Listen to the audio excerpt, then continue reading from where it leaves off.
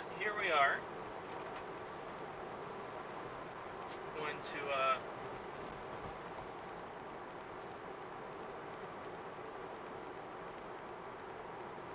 go through and drive there and show you how this thing goes on Autopilot and whatever else. So right now we're on cruise and I'm driving. On state routes like this, where there's good line markings, and usually like 55, you can do autopilot. It's not recommended for side streets and roads, but it can be done, and this stretch of road's not too bad. I do keep track pretty well about people turning onto the road, because there are some hidden driveways, like this one up here where this guy is, or lady, is about to turn. Not paying attention, of course. She's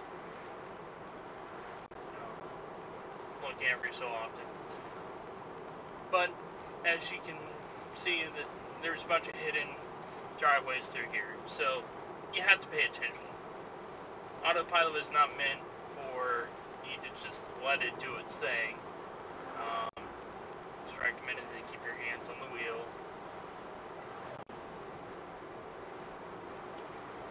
They included this navigate on autopilot. Now what that does is it kind of gives you a little bit better insight, just a little bit more intelligence to your autopilot. It takes a look at your navigation, your entire trip, and it tries to go through and take off ramps when you need, or at least try to. This is still a beta feature, so it's going to get some more refinement and work as time goes on. But with this, it's supposed to also do on-ramps and help you merge on on-ramps. Now, it also depends on the line markings on the road.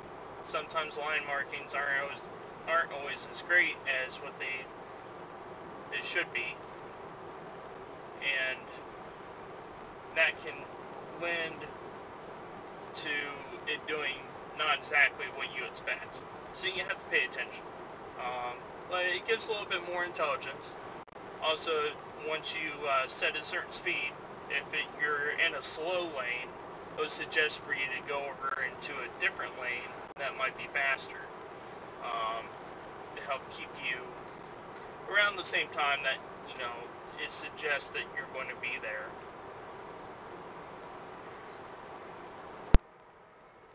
Now again, with this route as well, it's another state route. You can do autopilot. It does limit you typically to about 45, which is what the limit is here. So it does well. Some roads it will operate on 35, but not always. So, but again, you really shouldn't be using it unless you're really certain that the road is decent for you and decent for autopilot, knows limitations.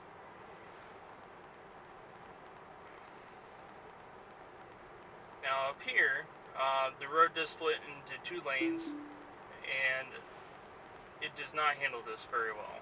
It will tend to try to pick one lane, and it'll get confused, and as you can see, the lines in the middle disappeared. Well, the left line went left and to open up the other lane, but there was no center line for it to follow. And typically it will try to follow the left line if it notices it's a center line. If it is not a center line, like on a highway here, it will typically kick you to the right, like with any kind of merge or exit lanes.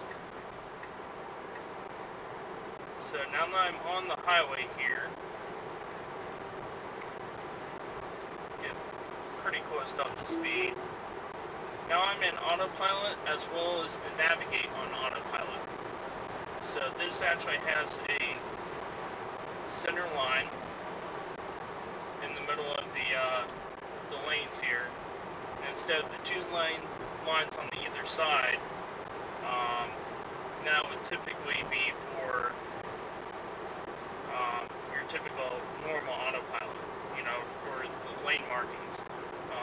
As you can see, it picks up the other lanes, but this will suggest if you're in a slow lane or going slower than what your speed that you set, it will suggest for you to move over if it detects up ahead. I assume with the radar as well as with the cameras, it does the calculation on whether or not this lane is going to be slower. So it would give you a suggestion to get over into the other lane if that's going to be a faster and more consistent as far as the speed for you. As you can see, I'm set to 70, which is speed limit, and so far I haven't slowed down. Now with the traffic up here with this one truck, and everyone is going off into the left lane, it should, within the next minute or so, pop up and show me a line over in the other lane, suggesting the lane change. Now this car is going to be in the way, as well as this semi and this other truck. So I've already slowed down to almost 60. And this should suggest here in just another moment. Sometimes it waits until, at least my opinion, it waits until at least it's sort of clear. But there's a time period if you're going at a certain speed and it's not picking back up, it will suggest for you to kick over. And it should any moment here.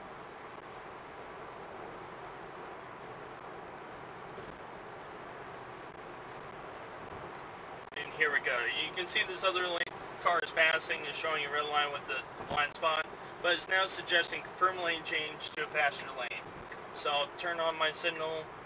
You can actually confirm with the Autopilot stock as well, but now it'll kick me over into this faster lane around from these trucks, and actually I will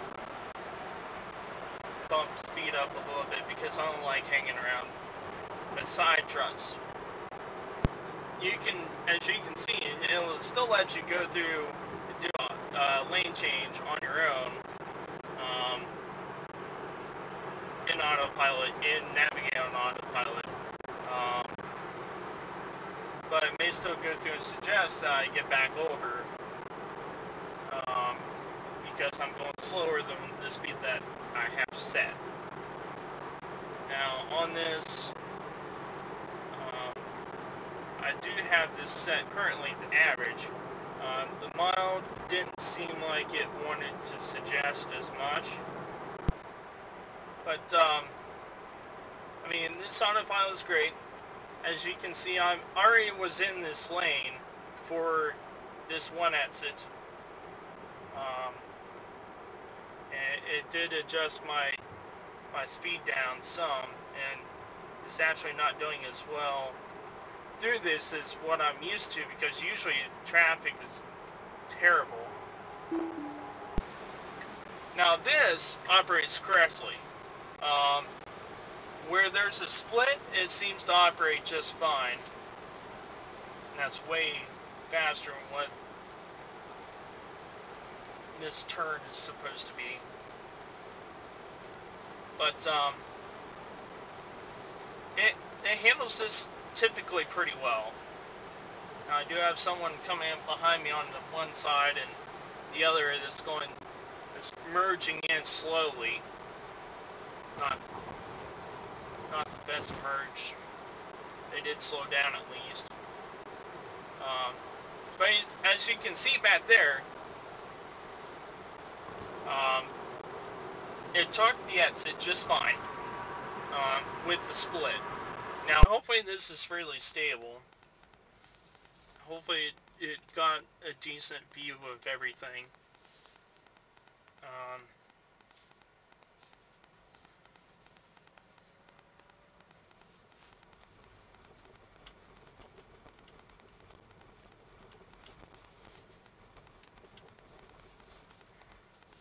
And be able to go through and see pretty well what everything is like driving a Tesla. But I hope you enjoyed all this so far, and I'll see you around.